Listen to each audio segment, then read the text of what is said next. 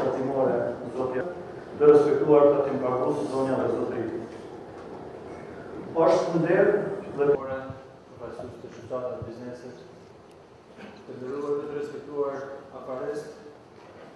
Ne jemi të gatshëm që këtë vetë së bashku të adresojmë se vetë për luftimin e organizuar të ekonomisë jo formale, pra një bashkëpunim të plotfuqishëm të gjitha institucioneve, por njëkohësisht ne edhe me tutje kemi nevojë për përkrahje nga donatorët, nga mekanizmat ndërkombëtar, siç janë po e përmendi këtu, meqense fokusi kryesor të bashkëpunimin e kemi të shkëlqyeshëm me ambasadën dhe me aktorët e tyre të cilët janë të vendosur në Ministrinë e Financave, por edhe në mekanizma të tjerë, por edhe me bashkëpunimin në nivel të Bashkimit Evropian, me shtetet bilaterale, pra jemi të interesuar që ne të organizohemi sa më mirë këtë.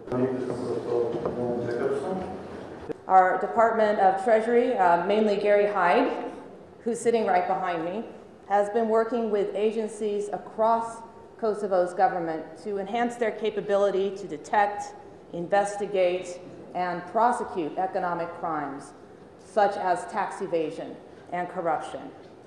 I look forward this year to seeing more progress in this area, particularly in terms of convictions, confiscation of unpaid taxes and fines and penalties, so that those funds can rightly go into the Kosovo budget and help this country develop, which is important for all the residents and also for business here. Qëllimi I kësaj reforme është që tatimpaguesit t'i ofrohen shërbime në kohë sa më të shkurtë dhe me shpenzime sa më të ulta.